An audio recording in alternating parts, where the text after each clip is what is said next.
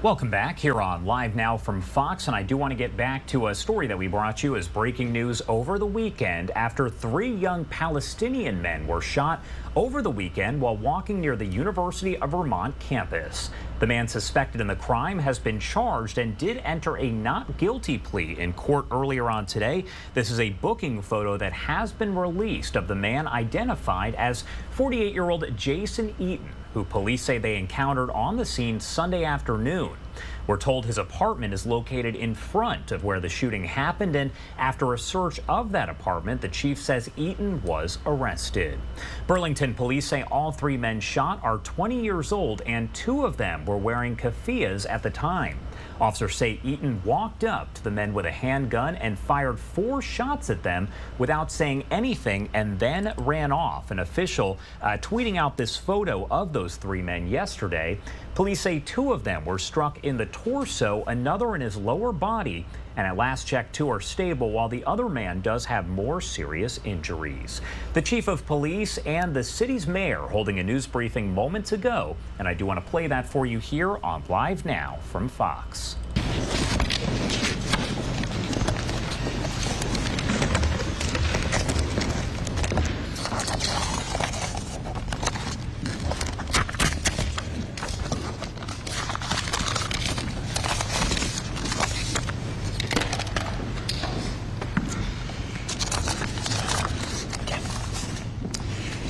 All right, good afternoon, everyone. My name is Mayor Moreau Weinberger, and I want to thank you all for joining us here in Burlington's City Hall. The Saturday evening shooting of 3 young Palestinian college students visiting Burlington on their holiday break was one of the most shocking and disturbing events in this city's history.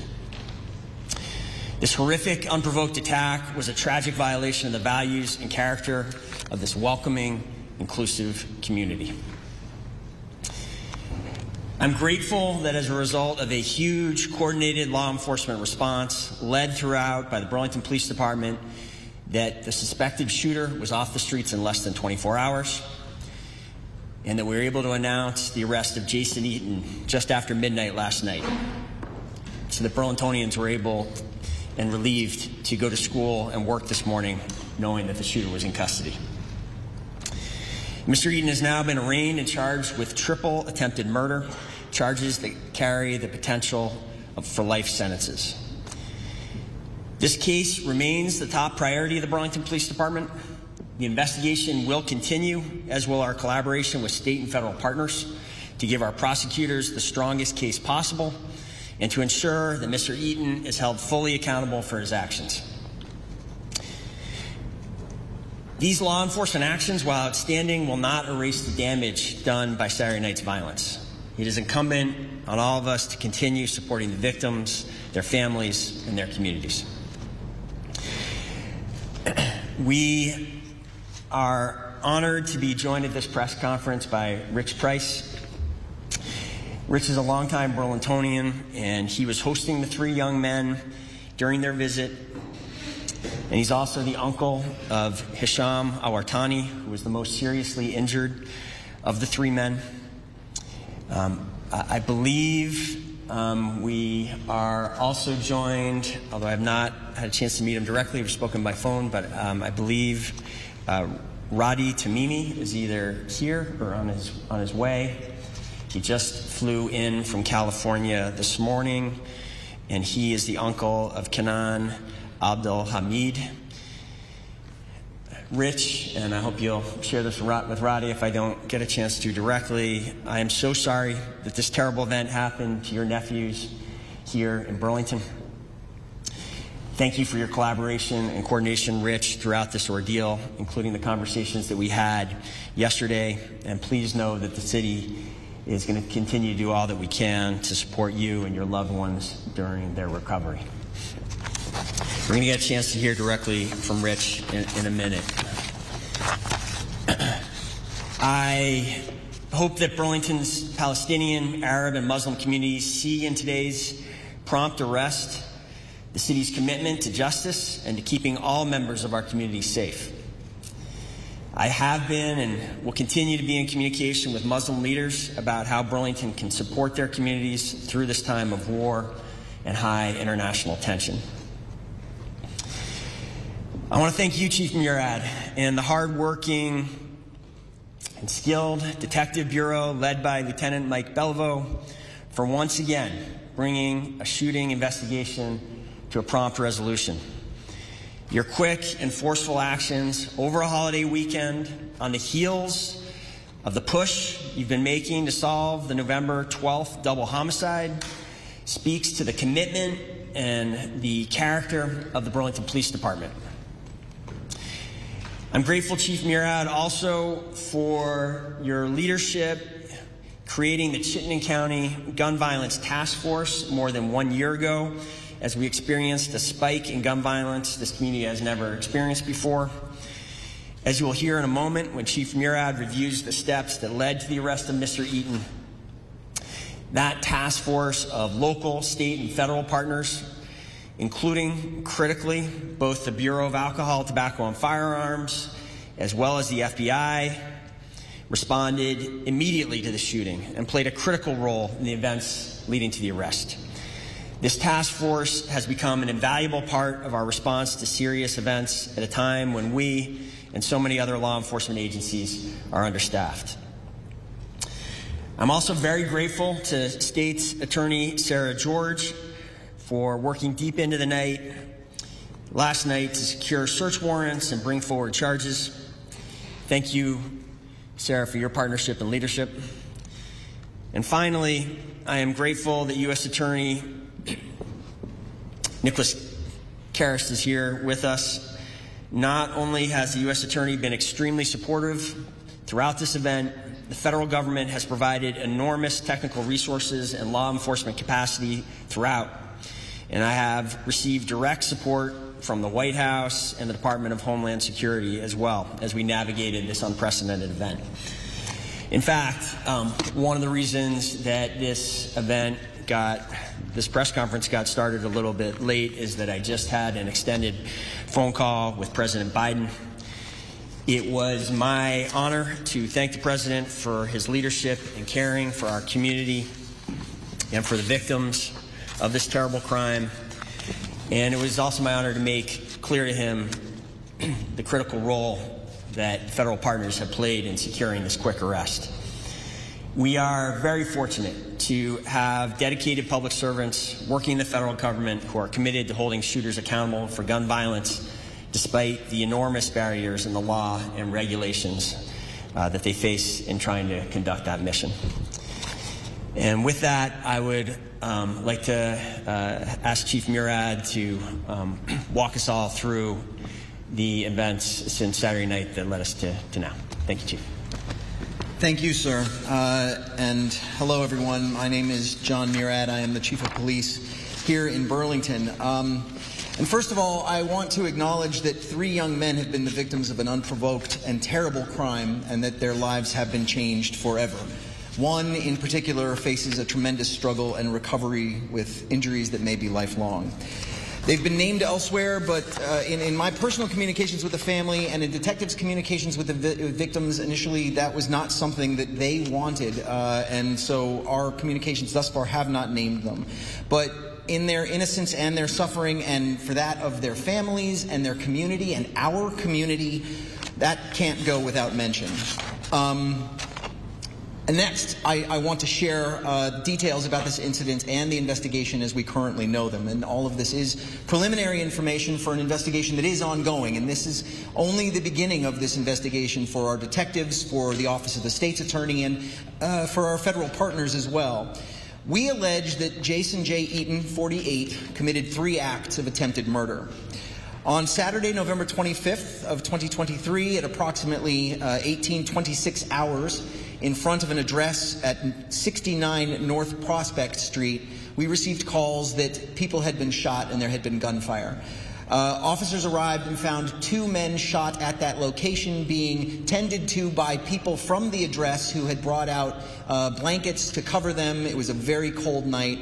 Both of these men were incapacitated by the gunfire, but they were talking and conscious. Another individual was located on a street to the east, also suffering from a gunshot wound. That individual was transported directly to the hospital by Burlington police officers. The first two young men were treated on the scene in an emergency response sense by our great partners at the Burlington Fire Department, and then were transported to the University of Vermont Medical Center. This began now an investigation. Unfortunately, we have become all too good at this in this city. We have gone from a city that routinely saw 2 gunfire incidents a year to a city that saw 26 last year, and I believe this was number 16 or 15 of this year. We responded. Our detectives were called out. Our identification unit, or the CSI kind of unit that we have, was called out, and so was the Chittenden County Gun Violence Task Force, which was a creation of Alex Schmidt at the ATF, of this police department, and of partners at Milton, at Colchester, at the South Burlington Police Department. All of these members responded to this incident, and we began the things that we do: evidence recovery, a canvas. A partner with Fish and Wildlife brought a canine. That canine did a track, but was most instrumental in finding additional evidence at the scene that was hidden and obscured in the grass. We recovered ballistics evidence at that scene. We recovered shell casings from a .380 semi-automatic, and that was Hornady ammunition with a red tip. Both of those things aren't entirely usual. They're not uncommon, but we see 9mm more often than we see .380s, and that was something of note. Obviously, this was only the beginning of an investigation. The young men were interviewed by detectives. They stated that the person had not made any comments to them and had merely approached them while they were walking down the street, essentially minding their own business. And they were speaking in a mixture of English and Arabic, which is their wont. 2 were wearing keffiyehs. And they had no knowledge of this individual, had not encountered him before. He stepped off a porch and produced a firearm and began discharging that firearm. We recovered rounds, ballistics consistent with 4 rounds, and all 3 of the individuals of the young men were struck. Our detectives worked that scene. We closed the scene once we had recovered all the evidence that we could, and we began the processes to follow this through in the new day. So on Sunday, we began new interviews with witnesses, with victims who were available to us. One was not, owing to medical treatment. We began re-canvassing. Patrol officers, which are the backbone of any police department, had done that kind of work at the initial response. Canvasses, knocking on doors, attempting to see whether there were cameras in the vicinity. Unfortunately, we did not have a lot of good camera coverage, as we have in other incidents in our downtown. But today, on Sunday, detectives began to do that again working with detectives out of that Chittenden County Gun Violence Task Force, and with new partners too. So not only our normal long-term partners in the ATF, but new partners as well, folks with whom we have strong relationships but don't have occasion to work as often, but were brought in by the tremendous amount of concern and attention that this case garnered at the highest levels of government. I received personal calls from both senators, from our congresswoman. We knew the governor was paying attention to this case, and we knew that it was being addressed at the highest levels, as well as the mayor's phone call with the president just now indicates. The FBI brought in a number of people and were able to augment our resources as we pursued this case. At approximately just after 3:30, at approximately 15:38, during a door knock canvass at the location of the shooting, members of the ATF knocked on a door that had been closed the night before. Officers that the previous night had done a sweep of that entire location for both investigatory reasons and for security.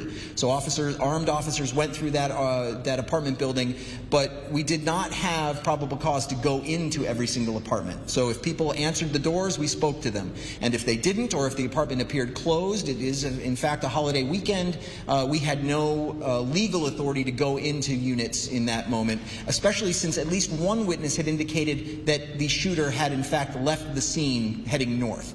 And so the notion of being able to just enter apartments was not available to us. We instead did this re-canvassed door knock, and upon knocking on one door, the ATF agents were greeted by a man who stepped out of the door towards them with his palms up at waist height and stated something to the effect of, "I've been waiting for you." The ATF agents said, "Why is that?" And the gentleman said in some substance, "I would like a lawyer." He stepped into the hallway. They moved between him and the door and said, "Well, why is that?" He stated, I would like a lawyer. "Do you have any guns in there?" He stated that he had one. They asked if he had any others. He stated again, "I think I would like a lawyer." At that point, he was detained. He was taken to our police headquarters by a marked cruiser of the Burlington Police Department, and we swept that location only for security, which is a different level of sweep than a search, closed the locations, secured it, and then obtained a search warrant, working closely with the state's attorney's office and with the U.S. attorney's office to make certain that that warrant was something that was going to be useful to both if it came to being something that we would use either with the state's attorney or with the U.S. attorney. We conducted investigations during that time as well, including finding out that the gentleman in custody, Mr. Eaton, had purchased a 380 recently. We discovered that there was we spoke to some people who knew him. The warrant was granted by a Vermont judge, and it was executed at approximately 21:53 hours. And at that point, during that search, we recovered a 380 firearm and Hornady red tip ammunition. ATF tests through the National Integrated Ballistic Information Network, or NIBIN, have since connected that firearm to the casings that were recovered at the scene of the shooting. You know, cops often say that it's better to be lucky than good, but it's really even better to be both. And I believe that's what we have here. We certainly had a lot of incredibly good work, but to go to an address and find that individual in this way too is a little bit more than just good work. We have a lot more to do, however.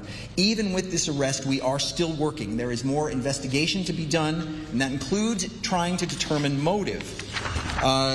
We still do not know as much as we want to know. But I would urge the public and you in the media to avoid making conclusions based on statements from people who know even less than we currently do.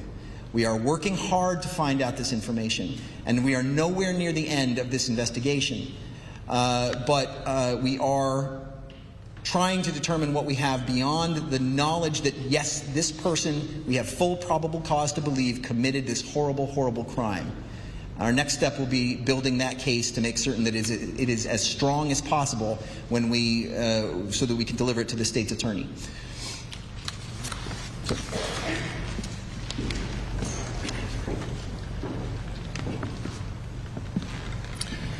Hi everybody, my name is Rich Bryce. I'm the uncle of one of the shooting victims, Hisham Al-Wartani. He's my nephew, and I'm proud to be here with Radi Tamimi, who is the uncle of Kanan, and Radi, will you join me?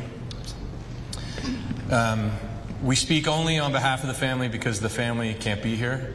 I want to say that these three young men are incredible, and that's not just proud uncle speaking, but it's true. They have their lives in front of them. They are committed to building incredible lives. They each go to great schools. They were our house guests for Thanksgiving, as they have the past few Thanksgivings. We had just been to my 8-year-old twins' birthday party. These three college students, who, if you're in college, who wants to go to an 8-year-old birthday party? But these three guys did, and they came. They played with my boys. We had just come home, and they were walking around the block. And this is when this happened. I can tell you that I've been with them almost constantly since Saturday evening. I've been listening to them talk to one another and try to process the events. And I'm blown away by their resilience, by their good humor in the face of these difficult times. And I want to extend gratitude on behalf of the families to the leadership of Chief Murad and the work of the Burlington Police Department, the work of the federal agencies that are on the ground, to Mayor Moreau and his team. I moved here 15 years ago, and I never imagined that this sort of thing could happen. And my sister lives in the occupied West Bank, and people often ask me, aren't you worried about your sister? Aren't you worried about your nephews and your niece? And the reality is, as difficult as their life is, they are surrounded by an incredible sense of community. And tragic irony is not even the right phrase, but to have them come stay with me for Thanksgiving and have something like this happen speaks to the level of civic vitriol, speaks to the level of hatred that exists in some corners of this country. It speaks to a sickness of gun violence that exists in this country. And I'm proud of, even though this is devastating that this happened in this community, I am really proud and grateful to the community that is here and has rallied around our family and these boys. And I want to finally say, I'll ask Roddy to say some words, but I want to finally say thank you to the staff at UVM Medical Center. The doctors and nurses and staff have been so kind and committed to the well-being of these young men. I'm grateful to them, as is the families.